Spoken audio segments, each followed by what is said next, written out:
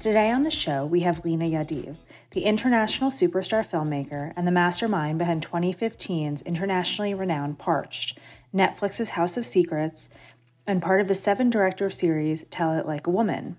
She talks today about the balance of Hollywood and Bollywood, the collaboration she has been a part of, and how she has found her voice on the international stage. Leena shares with us the stories of her travels and the connections she makes with all the people she meets. These connections with real people are what make her films unforgettable. We think you're going to really enjoy meeting Leena and hearing her story. We obviously were connected through our good friend Susan Kartsonis. I'd love to kind of just dive into where you started. Did you always know you wanted to be a filmmaker? And you started in editing, correct? Yes. Okay. And that informed your journey, or what was that like? Actually, I don't know. I was a bit lost. I wanted to be an architect. Okay. But ended up doing an honors in economics. Wow. Like real confusion.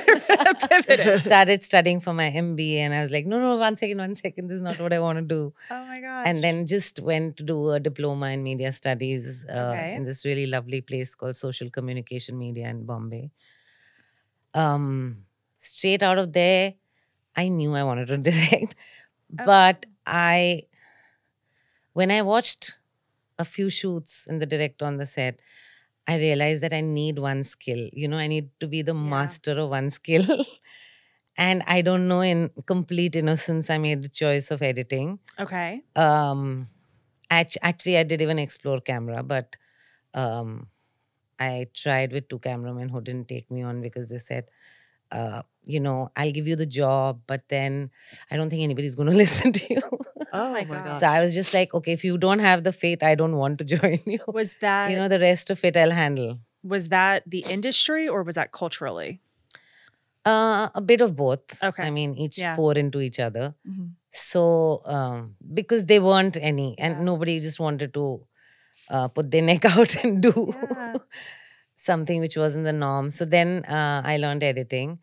And I'm so happy because I think everything I've learned about directing comes from editing. And that's, for me, that's the final draft of the script that you rewrite. So yeah. That's incredible. So that's how I have kind of stumbled here. Was having a creative career, culturally and in your family, was that accepted, or was it like the economics and the architecture is something more norm? How do people see the creative community? See, when I was in college, that time India was obsessed with either engineers or doctors. They weren't much variety, but I was brought up by very, very progressive parents. My dad was in the army.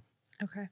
So in fact, I was a bit un-Indian in the way I was brought up because I was not religiously connected. We celebrated everything everything was done by everybody. Mm-hmm. Yeah. So there was a different kind of, which I missed when we come into the civil life. I mean, that's the way you demarcate it. And so my parents never really, I think I got peer pressure pushed into things, if at all. It was never my parents. Oh, interesting. So in fact, even when I was doing my MBA and I was like, no, I can't do a 9-to-5 job. I think I want to do the, study media and see what I can do. They were completely with me. And I didn't have any reference point within my family or friends who had done this. So, I mean, I just dived into it. And it was a bit difficult in the first few years because it would have helped if I had some kind of... But then, I kind of found my own journey. How did you break into the directing part of it from film editing? So I went into editing. Now, when I actually trace back, I think storytelling was what, in a way, brought me here because I think that was my survival mechanism in childhood because we were in a new city every 2 years. Okay. Because of the military. Yeah, it was a postable job and... So every time you made friends, you had to forget them and just dive into. And as children, it's not easy. They don't let you in very easily, So I think I just told fantastical stories and that's how I made friends. So, so I think that was what kind of was the main drive. Okay. And sorry, answer your question? No, What was you your did. question? You did. No, you No, did. you did.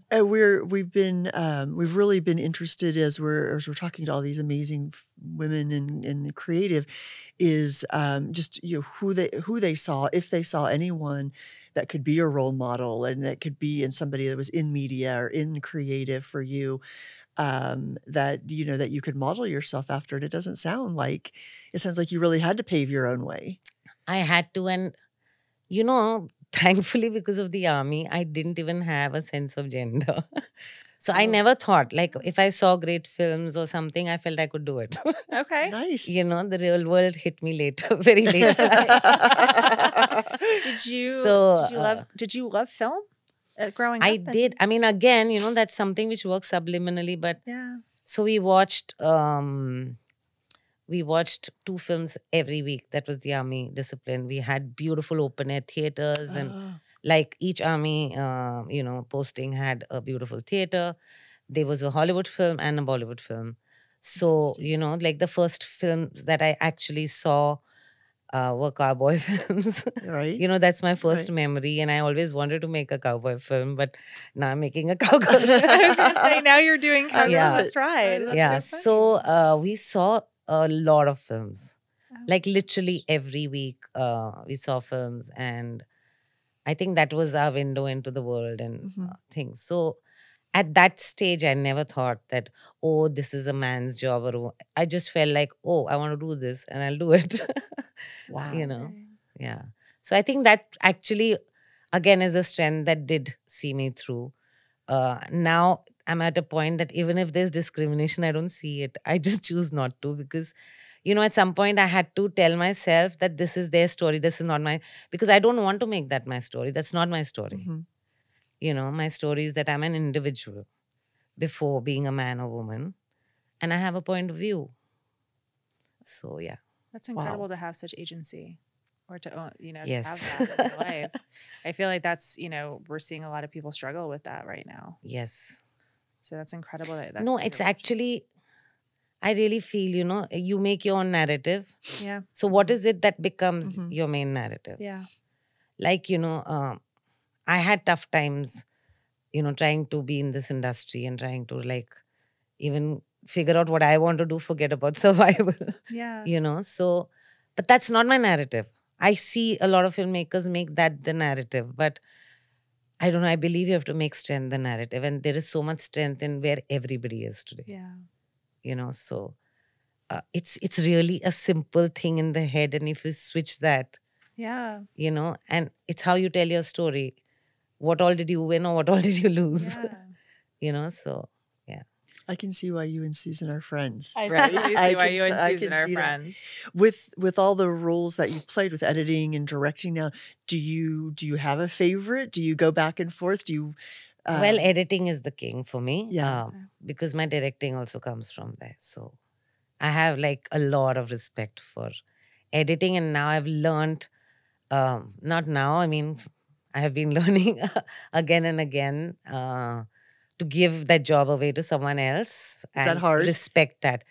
It was hard just the first time, but again, it was a switch.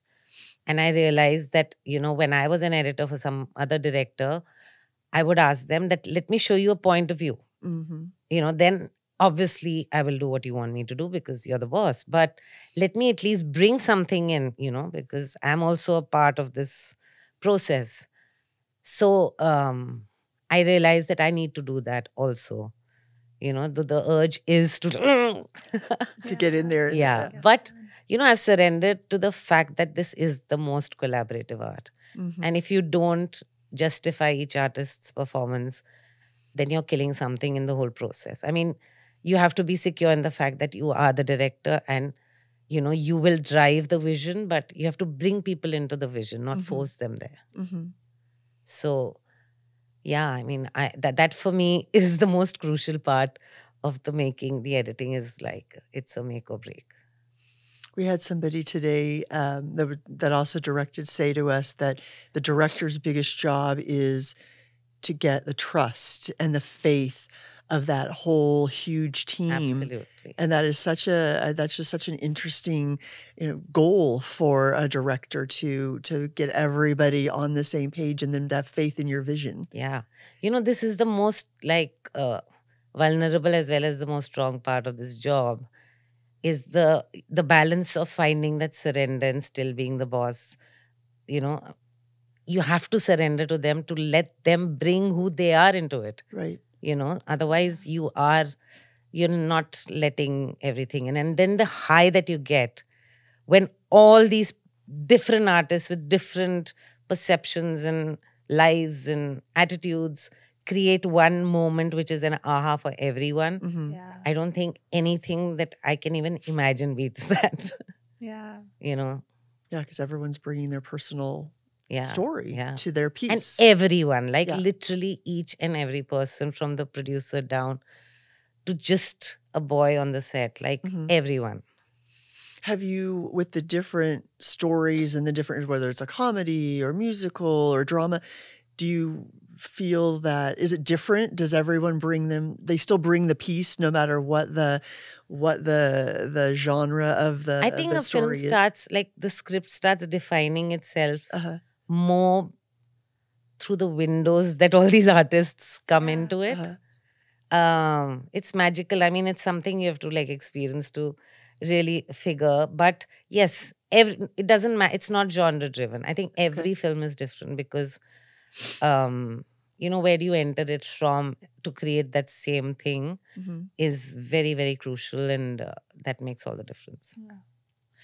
When you were looking at your projects, and you created Parched, and that it's an incredible film, and it covered culturally some heavy content, right? Yeah. How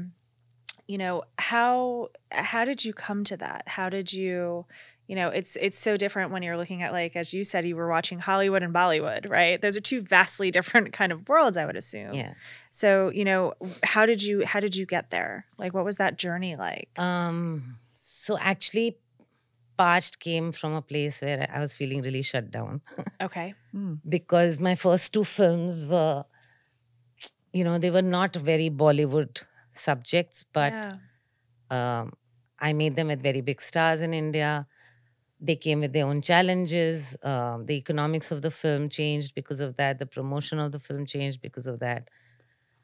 So I just felt like I didn't reach though I'm very proud of both those films, but they didn't belong or they didn't find that audience.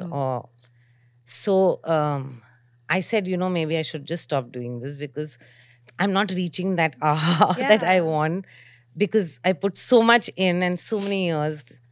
So that's when my husband, who worked as a cinematographer with me on my first two films, he's like, there's no way, you're the best director I've worked with, and I'm not going to let this happen. You at least make one film that you're going to be the boss of. Nothing in that film will happen without and you're not catering to anything, in your casting, in anything. That was the toughest promise he made me.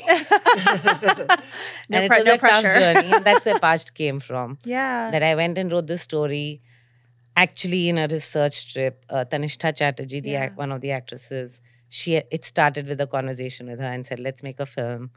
We traveled and went to, Gujarat and Rajasthan, had real conversations. So a lot of the conversations and characters in Parched.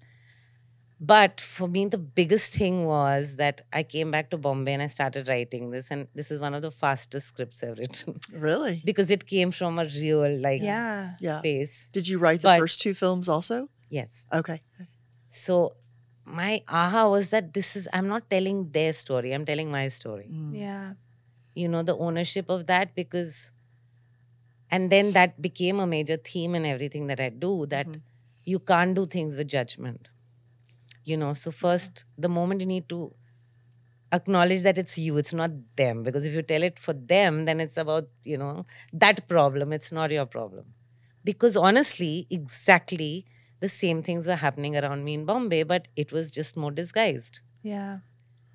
And then I said, oh my God, this is crazy. So a film rooted in this village which has no education for the women, it has no info, it doesn't even have a TV. Does that have resonance worldwide? And then I sent my script to filmmaker friends across the world, and they wrote back with more stories. Yeah. Then I said, this is wow, but this is so shit. So what is progress? Right. So then I realized that the 90s just taught us to say the right things, to be politically correct. That didn't change the insides. No, it didn't. So I said, okay, I have to make this film, and this is my experiment. Yeah. That something which is so rooted. And the reactions were very similar. It did come from your problem. Yeah. Poor India, so many rapes happening there. Child marriage still happens in India, especially in America. That was the conversation starter in the Q&As. And then I would say, but do you know domestic violence is the highest in America? Or, this is child marriage. What about teenage pregnancies? Yeah. Right. And that would completely turn the conversation. The moment you let the problem in, that's when you'll really realize that. And, today after COVID, I'm sorry, but the world cannot afford to say it's their problem. Right. No. It's everybody's problem. It's everybody's. If it's happening in one part of the world, as humanity, we are all responsible, and we are all, Right. It's interesting because, both Gretchen and I for years, we worked with, and we were very close to women in the world. And Tina Brown always had her big conference. And it always amazed me going there because the amount of exposure and light on women's issues everywhere in the world, I hate to say it, we have it so lucky here that we don't have to deal, yes, there are definite issues, but to the level that girls and women around the world, what they face and what they're fighting for from an education standpoint, exposure standpoint, safety, Help. it's mind-blowing. Yeah. Yes, it is. And we need, films like this and people to advocate, and to shine a light on that. It's unbelievable. It is. And it's almost like we've lost the plot. Completely. And the world's lost the plot. Is just, we've actually, as humanity, been through a collective experience of fear, of helplessness, of loss. Yeah. Today, we cannot say it's their problem. Yeah. No, it's not. Because we would have said the same thing with COVID, Yeah. Oh, that poor country is suffering there in the corner, Yeah. 100%. But we all went through it, and we all saw a lot of reality. Yeah. We had to. There was no option. It's like, I think what's scary is what we didn't see, right? It's what did we not see in the smaller villages that don't have televisions, that don't have any sort of media or exposure to the outside world. And I think that's something that content. But I think we felt it. I think this was a very different time. It was collective for the first time in the world. Yeah, it was the same time, the same. It was, with everyone experiencing. And I don't think we've still processed it. Mm-mm. Recently, I was just telling somebody that everything is feeling a bit dystopian. I don't know. I cannot define it, but it is. I know It's it wild. is. It's the way people are reacting to things, their decision making, their priority. I just know there is something off, but I don't know what. There's, it's. We've been talking about it a little bit today, and Gretchen and I were talking about it, but I feel like when I look back on 2020 and 2021, you were waiting for months to go by to get back to normal, and now we're back to, and I look back and I'm like, wow, it feels like a blink of an eye.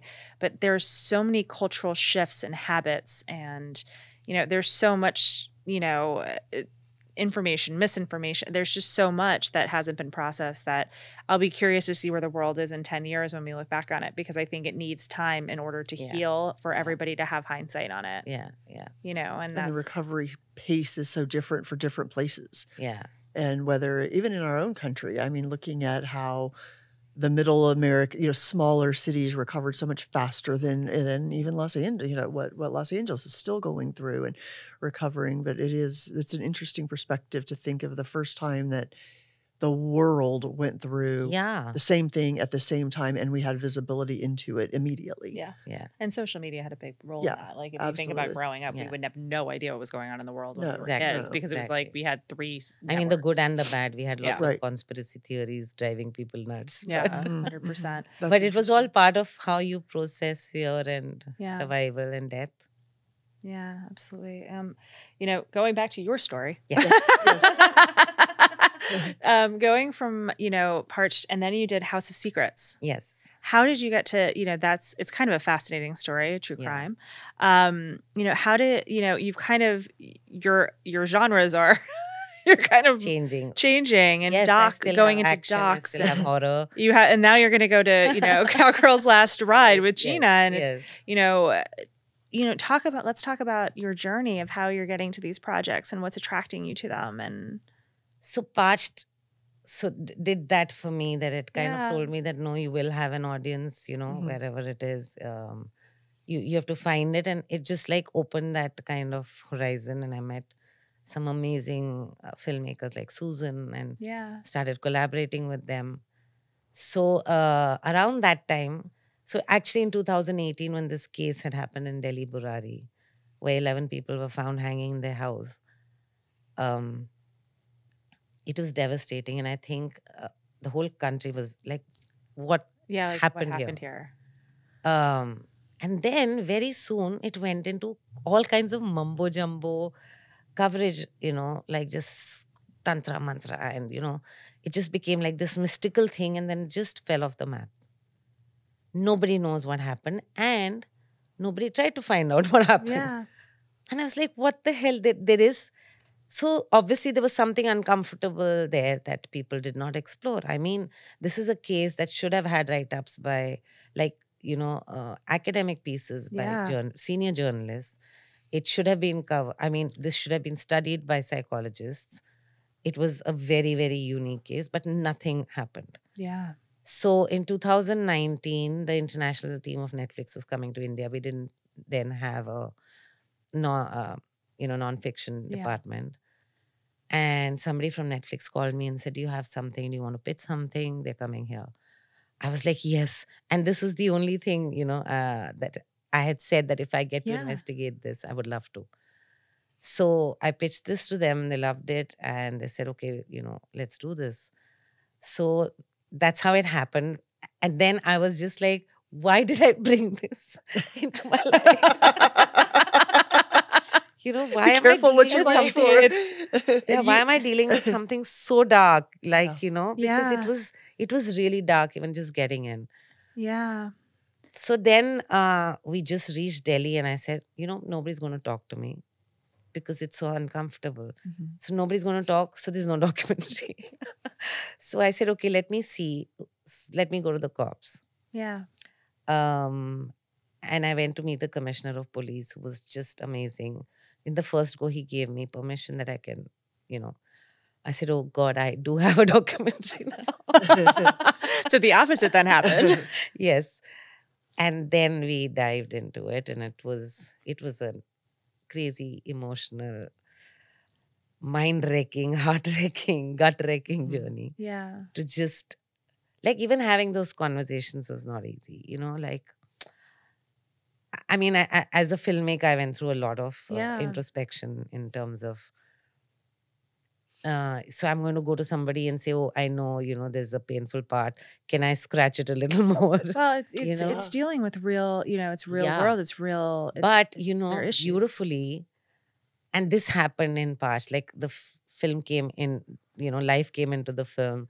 It was Yeah. not a script that we made, it went into life and it brought life back in. Yeah. So similarly in House of Secrets, it just took its own course, the journey that we all had. And I remember midway through doing the interviews, especially when I was really disturbed dealing with the friends and family and dealing with myself of, like, why am I having this conversation? And then, for content, there's also a conscious part that tries to push the envelope somewhere. Yeah. But I remember one of the relatives, after the interview, he came and said, thank you for doing this. He said, we haven't had this conversation even amongst ourselves. That's amazing. So, this was very therapeutic. Just to be able to say, maybe this happened, or just, whatever were Show our someone theories or cared about doubts. it. Or he says, we just came back and nobody spoke about it because it was so uncomfortable. Yeah. So that whole theme of the fact is we don't talk about things which are uncomfortable. In this family, there was a trauma that they were dealing with in one of the characters, and they just didn't, like the mother in good intention told the friends, never discuss that, Yeah. And that's what we do as human beings. Oh, he had a trauma, let's not talk about it. What if he really wants to talk about it? Right. It's part of the healing process. Yeah. Oh, grief, leave them alone. Maybe they don't want to be left alone. So many things we tackle it from our own perspective. Right. And the whole thing about mental health, the problem is so ingrained in every family structure, in every life.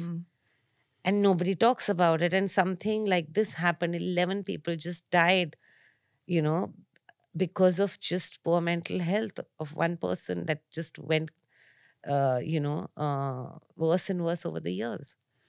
So the thing is, again, this could not have been their story. They're not these, kind of people. They were leading social life. Nobody could tell. That is not okay. Right. Yeah. It was not in isolation a cult was, happening. This was in public life. Yeah. But again, when we see, don't leave it alone, Yeah. Or just as a family, always projecting the best face forward. Mm-hmm. I often say that for me, the best part about growing up was having real conversations, and I realized everybody's life was equally fucked up as mine. Because otherwise you just think, it's all happening to me. Oh my God, they're all such happy people. Right. These are the perfect families. What about my family? Right. And those are messages we still, we have to talk about even more and more, especially with social media. Don't get us started on having to, talk to your own children or talk to your family about, this is the finished product. Yeah. This is not the everyday, all day, what's happening in the lives. Yeah. But I think it's such an interesting perspective to say, how you don't know, like maybe they do want to talk about it. Yeah. Maybe they do want to. Yeah. How do we decide that? Yeah. We are uncomfortable. Right. Yeah. Having that conversation. It's not them, I have experienced this so many times. You go and ask somebody and they say, thank you for asking me. Yeah. Yeah.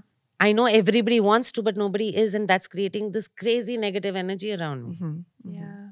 Yeah. So just having real, like we've unlearned all our basic instincts. That's not something we need to learn or consciously do today. Mm-hmm. That was our instinct to reach out. Today, even touch has become like question mark. Yeah. Should I, shouldn't I? But please believe it. You give anybody a hug, they're never going to curse you for it. So, yeah. How, as you're looking forward, how are you looking at projects like, how did you get to Cowgirl's Last Ride that's coming up with Geena? Like how did I told you, that's one of my childhood dreams coming. Is doing. Yeah. So, and it's such a beautiful, beautiful, beautiful film.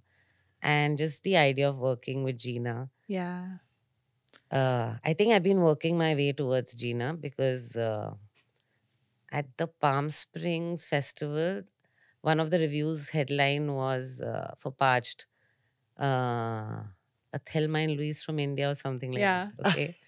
Then on my film after Parched, Rajma Chawal, I worked with this amazing editor called Tom Noble who had edited Thelma and Louise. Oh my gosh.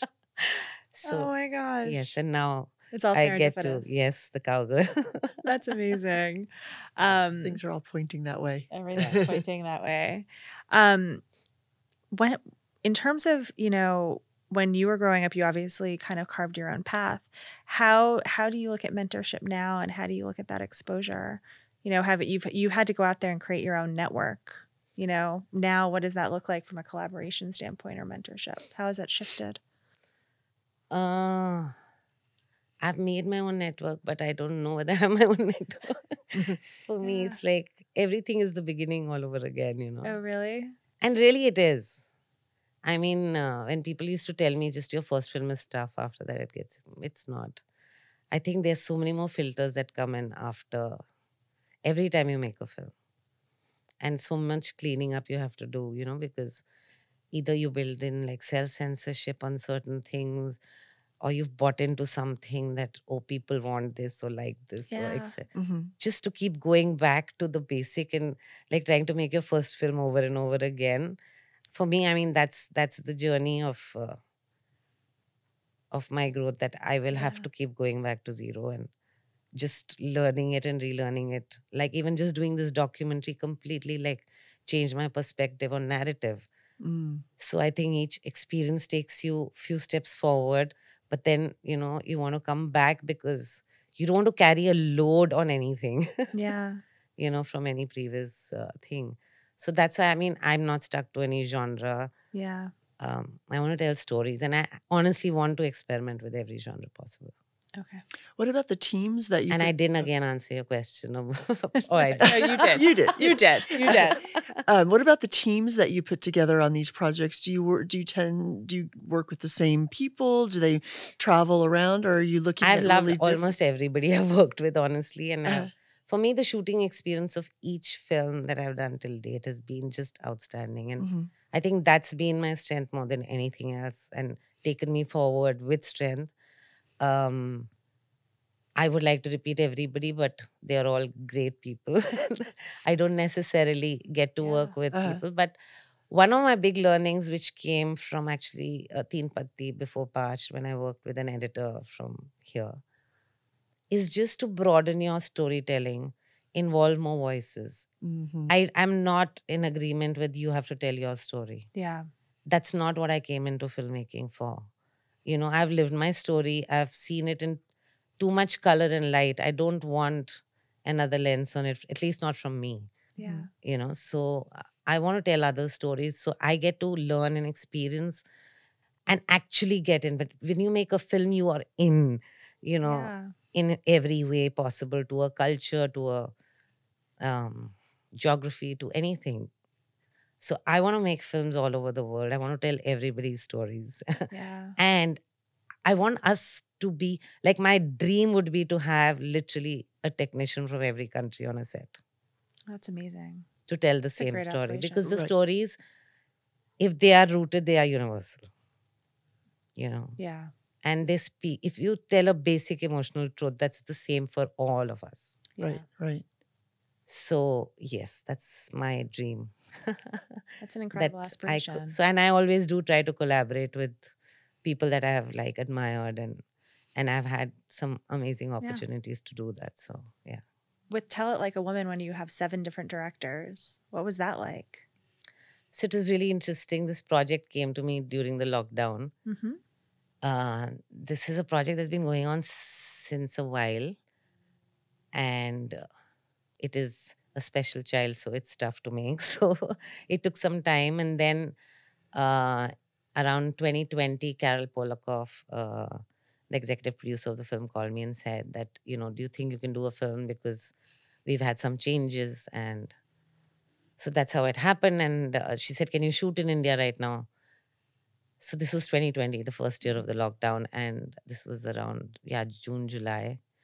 I sent them a script. Finally, I shot it in November, which we were still under curfew, in and out of lockdowns. So it was actually very special, because that lockdown did a lot of things to me. Yeah. A lot of introspection, lots of analysis. And I was actually just thinking, I wish I get to record this time in a work, and that's when, so there's an organization called We Do It Together, run by Chiara Tilesi. She, started this whole project, and she's quite a woman who, brought it to this level, which is amazing. And so we got to shoot this film, and it's very special because I was doing short format for the first. Again, see, even just a format gets me so excited that I have to use a different narrative. I felt like it's not like a condensed feature; it has to be something else. So I said, okay, I'm going to have minimum dialogue, and I'm going to go into a little bit of abstraction to be able to tell a longer story in a shorter time. So I did that, and it was really fun shooting this film. Yeah. That's amazing. Yeah. it gave me that hope in between the lockdown that we will come back someday. What was it like? What is the Hollywood scene like right now in India right now? It's always been, I mean, Hollywood has had a great presence in India. Yeah. With Bollywood and Yes. Even from Frank Capra times. Yeah. We saw all the Clint Eastwood films. So Hollywood is big, and like I think even our films now, Hollywood, Bollywood is all going to become one. I mean, I find a lot of Hollywood films which are very Bollywood in sensibility now.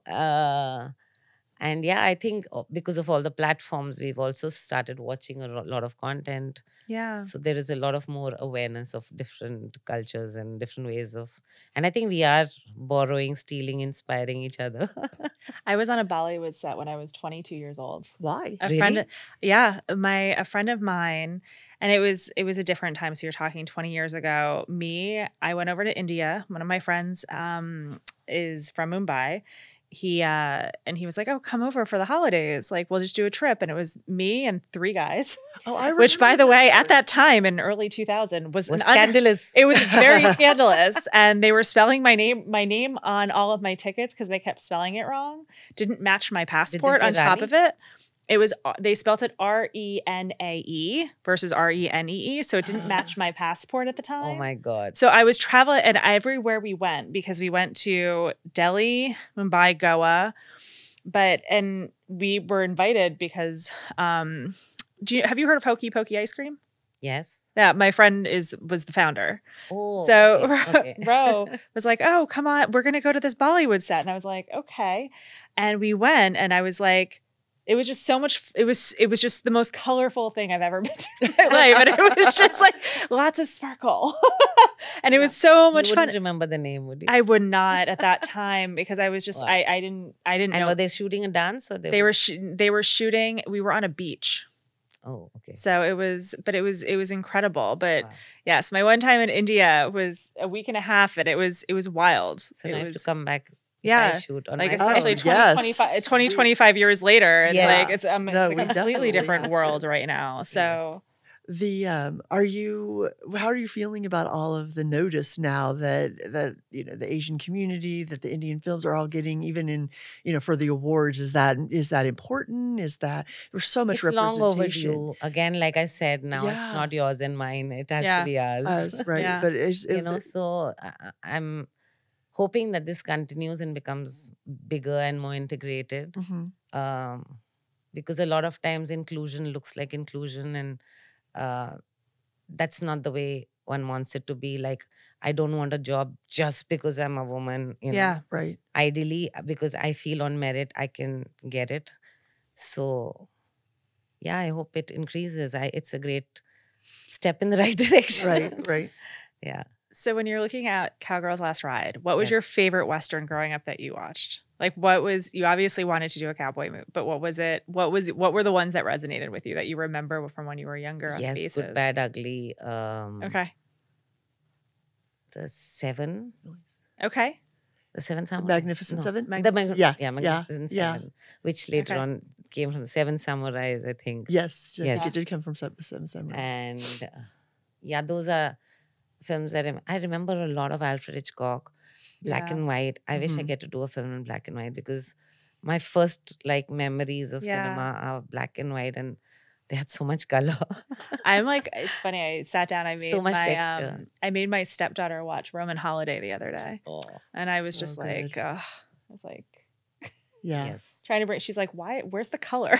Yeah. What happened to the television? It's like, There was Got once through a it. time. And Leena, what do you like watching now? What are you a streamer? Do you watch television? Are you cinematic No. movies? A bit of everything. I'm not much of a watcher. I get tired. I get a lot of fatigue from watching. Uh-huh. I like even binging. Like I don't. I feel like I'm so behind everybody in watching stuff. yeah. But I'm stuck to the older pace of let things sit with you. Mhm. Yeah. So there is nothing. I mean, whatever gets me, I get into it. Okay. But I have not seen anything beyond 2 or 3 seasons, honestly. Oh. Yeah. In terms of, so one of the things that we are launching is we don't like to say that it's a book club. Not a book club, it's a book nook. It's a book nook. Okay.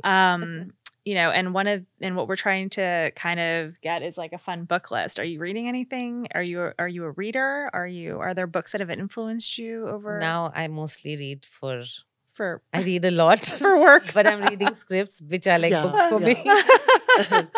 What did I read? It is something that I'm working on right now, but okay. a memoir called A Fractured Life. Okay. Yeah. It's written by Shabnam Samuel, who lives now in DC. Yeah. So I'm working on something with her about her life, which is the book. Incredible. And off that book. Oh, that's interesting. Yeah. Have you worked off of novels before? Not really, but this doesn't even feel like it's a novel because she's there, and it's just it's a lot of responsibility. It's huge. And a part of my documentary learning comes in handy in the responsibility.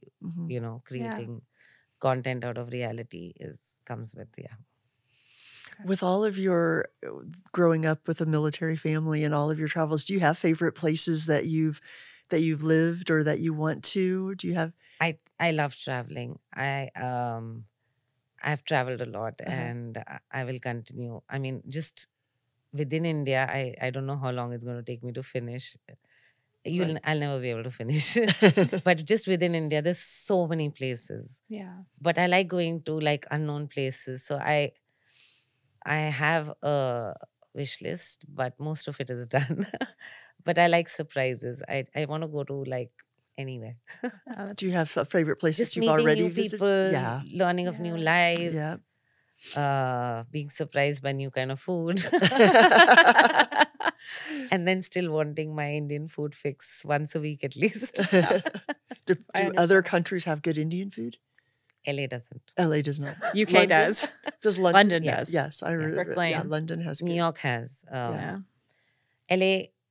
very, very little, unfortunately. But it's more that the food has been, kind of modified for a Western taste. Right. So I miss the real food. I don't think Winnipeg is going to No, fulfill that for you.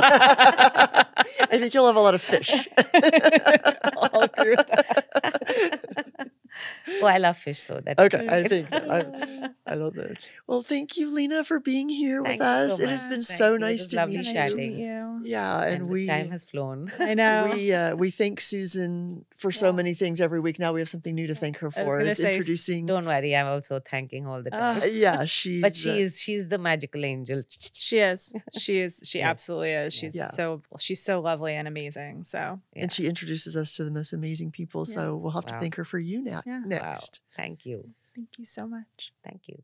If you enjoyed this episode, subscribe and leave a review on Spotify and Apple Podcasts.